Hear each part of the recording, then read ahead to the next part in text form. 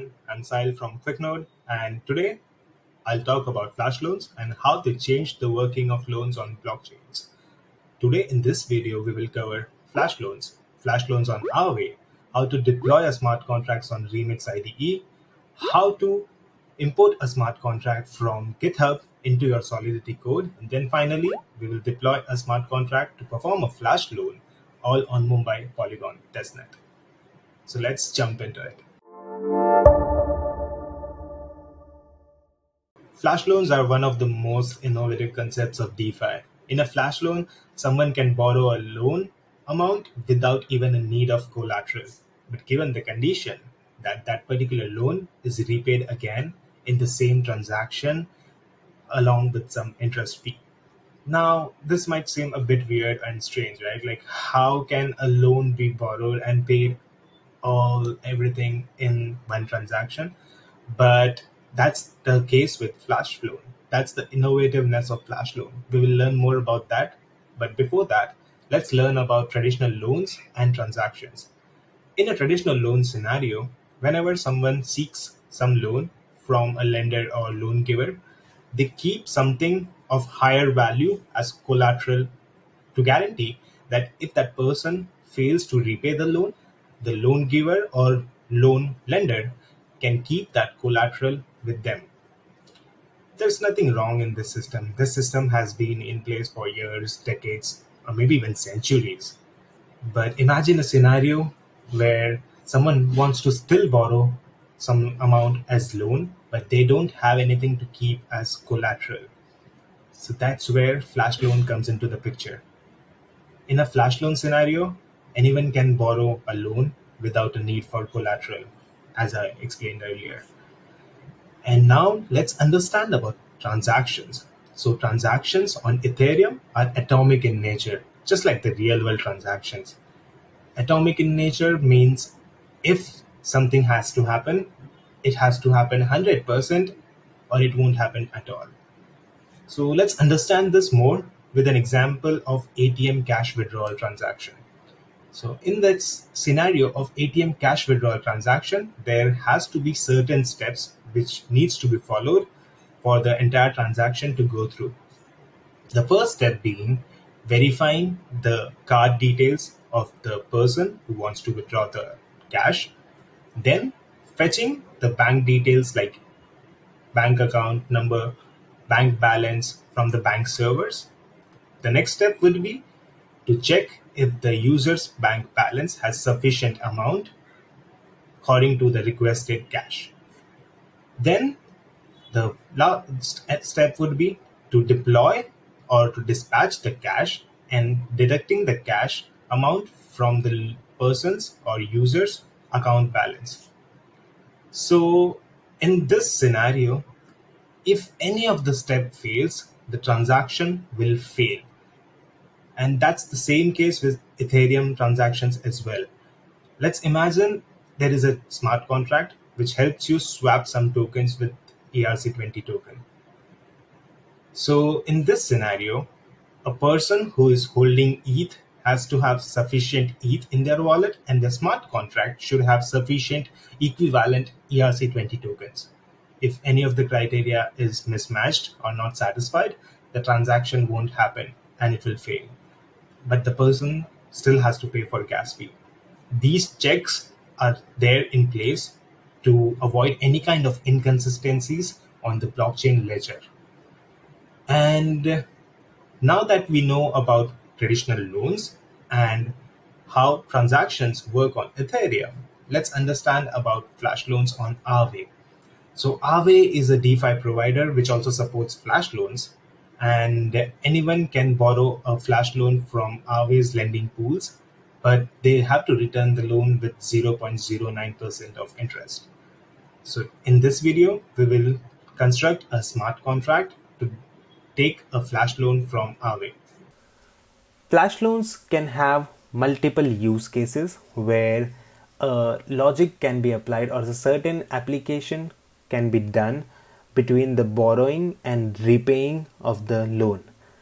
The most common one is arbitrage, when someone will borrow something or someone will borrow some assets or tokens from Aave's lending pool and then buy something on one desk, let's say SushiSwap, and then buy it on Uniswap where there is a price difference. Let's say SushiSwap has lower price and Uniswap has higher price, and they will gain arbitrage profit in this process.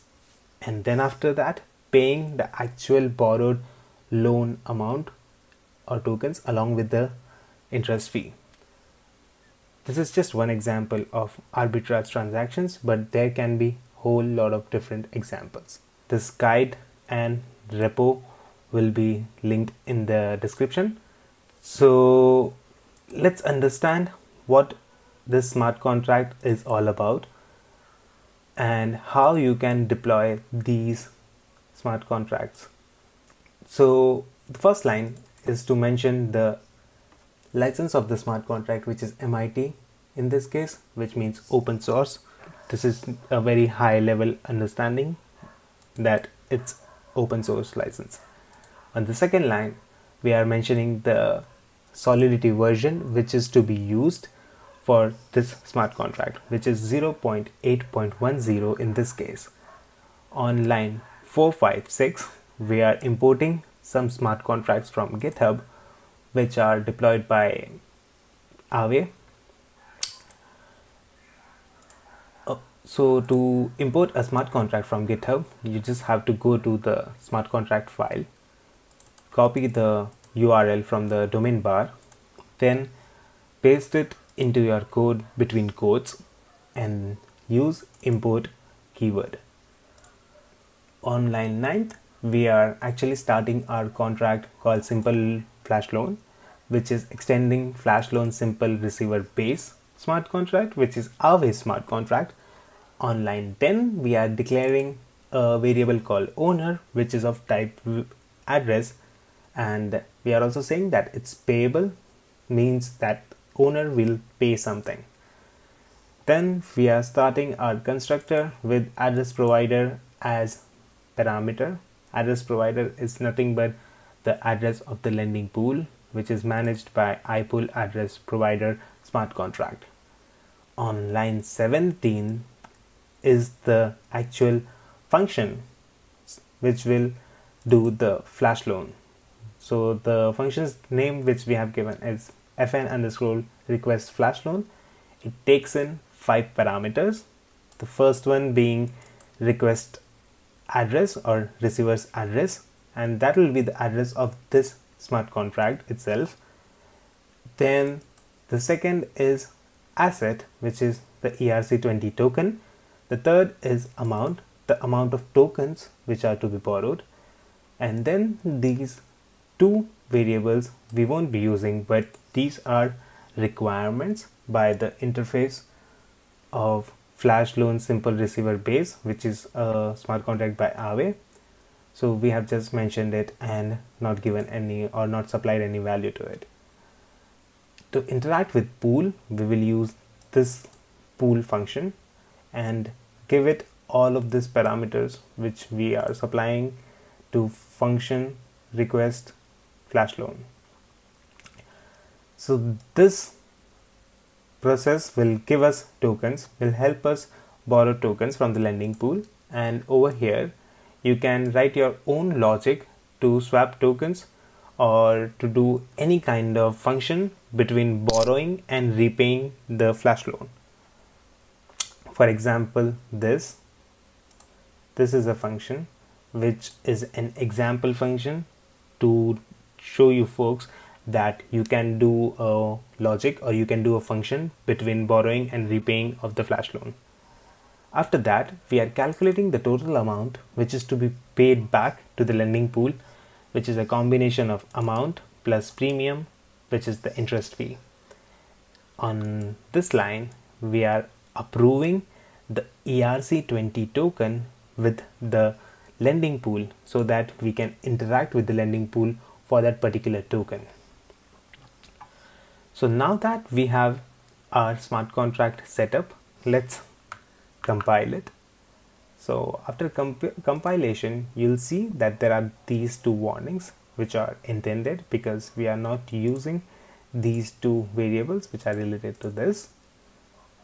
And after that, click on deploy. But before that, make sure while you are compiling, you have 0.8010 compiler version selected, or it will give you an error. On the deploy window, select injected provider, MetaMask in this case. And what we will do now is add our QuickNode RPC to propagate our transactions faster on Matic's Mumbai testnet.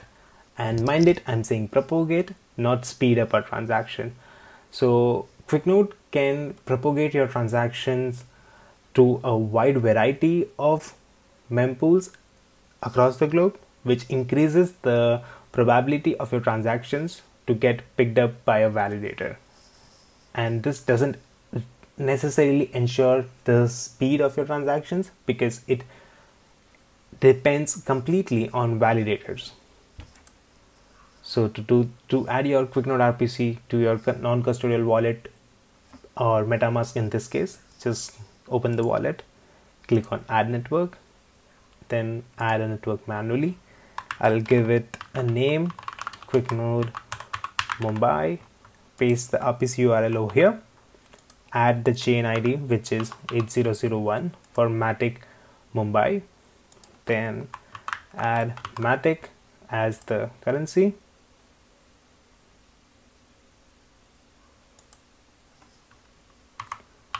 (8001) is the chain ID of Matic Mumbai. So save it, and then you will need some testnet Matic to pay for gas fee while deploying your smart contract, and to pay for gas fee while interacting or doing write operations to your smart contract.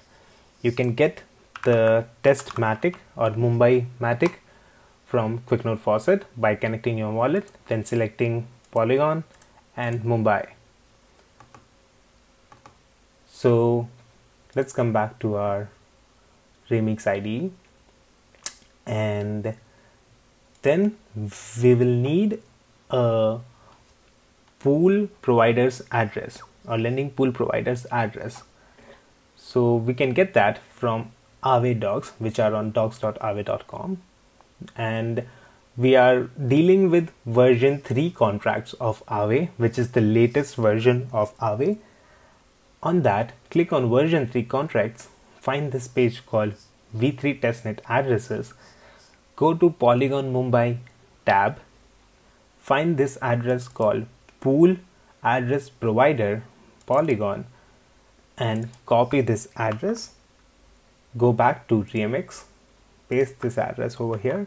What we will be doing is we will be deploying our smart contract using this lending pool provider's address. Click on deploy. It will open the Remix. It will open the MetaMask window to sign the transaction, and once you have signed the transaction, it will say pending over here. And once the transaction is confirmed, you will get the confirmation over here, just like this. So as you can see, our contract is under deployed contracts. And now we will need to send some USDC to our smart contract, because our smart contract will need to pay some interest fee on the amount which we will be borrowing. If you don't have testnet USDC, you can go to staging.aave.com, connect your wallet, go to Faucet tab, and then click on Faucet adjacent to USDC. And once it loads, click Faucet USDC, and they'll send some USDC to you, and they are pretty generous about it. They'll send like 10k USDC to you, but don't get too much excited, because this is just testnet USDC, not real life money or real world money. So what we'll do is we'll send some USDC to our contract. We'll send one USDC because we just need to cover the interest fee, which is 0.09%, not too much. We'll click on next and wait for it to load. Let's do the process again. Looks like MetaMask didn't like us. Paste the contract address again, enter the amount, click on next, wait for it to load, click confirm, and you can see it's under pending. We'll get our confirmation over here once the transaction is completed.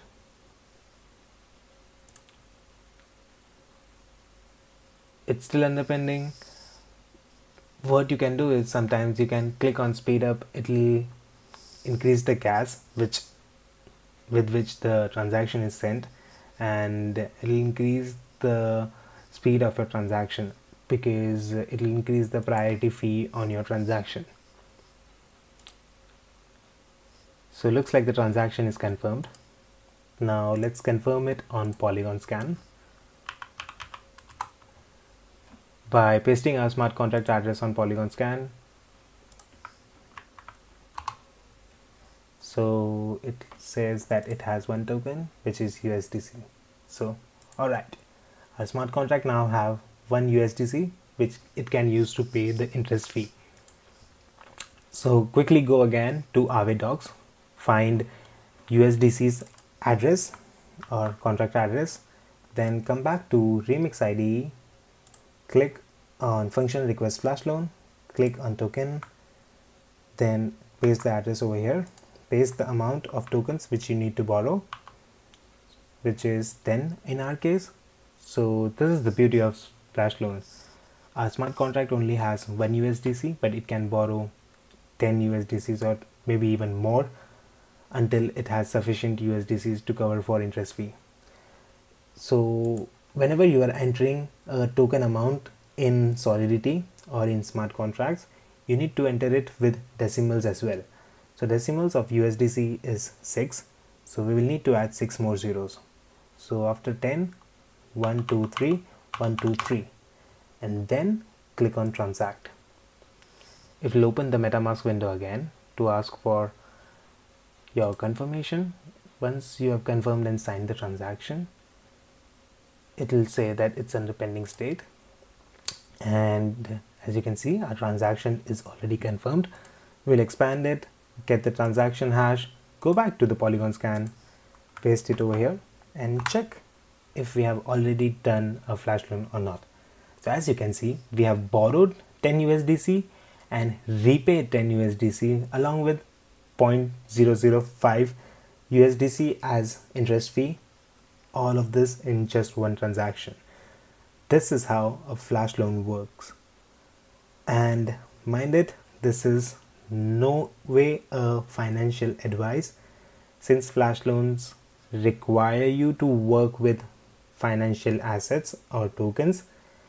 Please do your due diligence and please be very careful whenever you are working with real life money or tokens. So thank you so much if you have watched this video until now, and we will be coming up with more videos like this, with more videos on smart contract deployments and with more videos to make your journey in deploying smart contracts easy. Subscribe to the QuickNode YouTube channel, give it a thumbs up, and let us know in the comment section what you'd like to see next. Thank you everyone.